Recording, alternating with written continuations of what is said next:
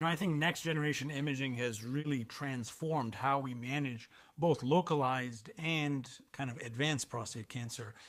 From a localized prostate cancer perspective, in patients who present with higher risk disease or even unfavorable intermediate risk disease, next generation imaging helps us, perform that initial staging exam.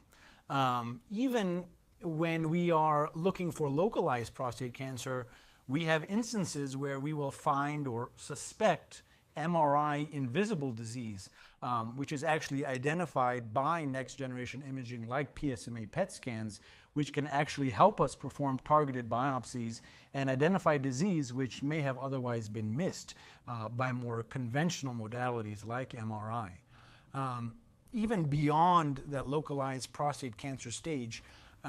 when we think about higher risk patients, we're looking for, the possibility of locally advanced disease or even micrometastatic disease, which,